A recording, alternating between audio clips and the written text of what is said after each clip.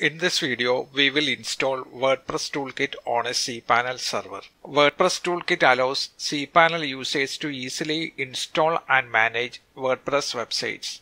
On a default cPanel installation, you don't have any option to install WordPress. Here we have logged into cPanel of a website. Let us search for WordPress.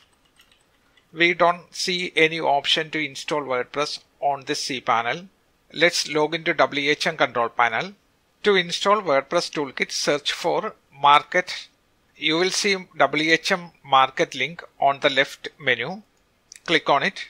Click on Add Extension. You will get the option to install WordPress Toolkit. It is free to install. To install, click on the Install button. During the installation, I got an error. There is a problem with the installation. Refresh the page and try again.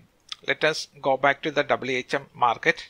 Even though we got an error during the installation, the WordPress Toolkit got installed. You can see the WordPress Toolkit under the WHM Marketplace. Next, we need to enable WordPress Toolkit under the Feature Manager. Search for Feature. Click on Feature Manager link. Under Manage Feature List, select the default. Then click on Edit.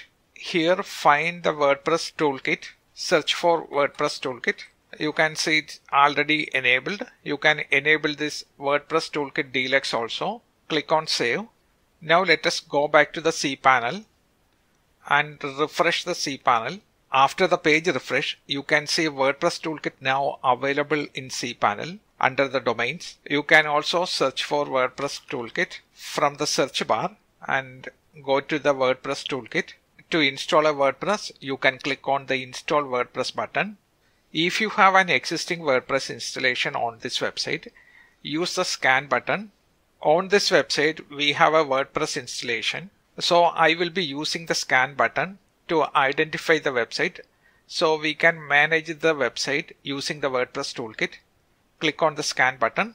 Now the WordPress Toolkit is doing the scanning for WordPress websites. WordPress Toolkit was able to find one WordPress installation on the cPanel account. You can see all the installed plugins under the plugin link. On this page, you will see all the plugins installed under various WordPress installations under the cPanel account. You can update all the plugins, activate, deactivate plugins here. If you want to install a plugin, you can install it. You can search for the plugin name. Select the plugin you want to install, then you will be asked to select the website, then select the website and click on Install to install the plugin on that website. You can do this for any number of websites. Click on Cancel. We are not installing the plugin now. On this site, we have several themes. This is the active theme. We have some default themes.